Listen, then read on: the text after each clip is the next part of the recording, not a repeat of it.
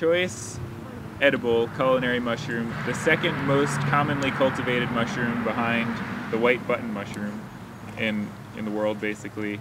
But it's the #1 that's cultivated on hardwood logs. These are dowels, wooden dowels, inoculated with shiitake mushroom spawn. So the spawn has colonized the dowels and they've begun to eat it. These came from Witchland Woods. It's a company, Dave Witchland's company in Keene, New Hampshire.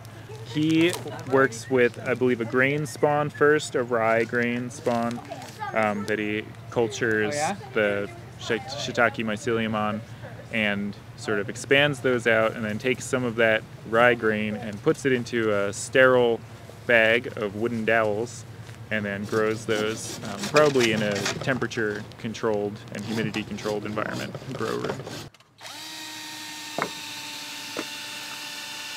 Jackson used a drill to go about every 4 to 6 inches, and we're going to put a dowel in each hole. And I guess one of the key things to do when we were drilling the holes were to kind of alternate as we went around.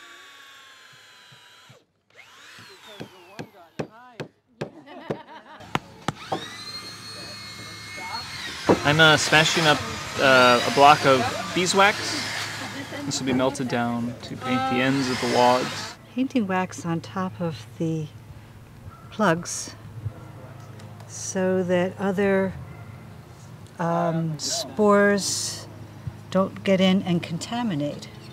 And also to keep the moisture inside the log so that this shiitake spores will have lots of nice wet stuff inside to feed off of. So now the log has been drilled and plugged and waxed. And so now what we're going to do is to put these in a moist, shady place. Shiitakes are sort of challenged in competing with native competitor fungi, so they'll keep these off the ground, and we're going to stack them.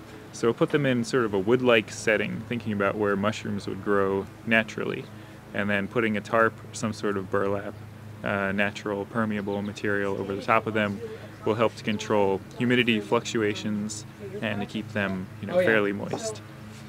If we end up getting a really dry season, they can be watered during the season as well. We use some maple and alder. The alder is a little bit less dense of a hardwood, so that can be 6 months to 1 year. So if they're not fruiting in the fall, then I would expect to see some on those this time next year. And the maple, I would expect for a year plus. Alder, being a less dense hardwood as well, they could last in the 3-year range, give or take. Maple is a little denser of a wood, and those logs are also thicker diameter, so while they might take longer to fruit, they may last 5 to 6 years. High in protein, complex carbohydrates, fiber, vitamin B5, calcium, potassium, iron, and something that's very important, vitamin D. There's actually a way to increase the amount of vitamin D that the mushroom has by taking the shiitake mushroom and leaving it gills side up after you've harvested it, either fresh or dry. Put the gills up and expose them to the sunlight for a day. And they are able to absorb the sunlight, and it activates more of the vitamin D within them. So you're getting a more potent dose of vitamin D in that way. And I think it's 10 grams of dried shiitakes in that way will provide all of your vitamin D for a week. Whoa. So it's pretty potent.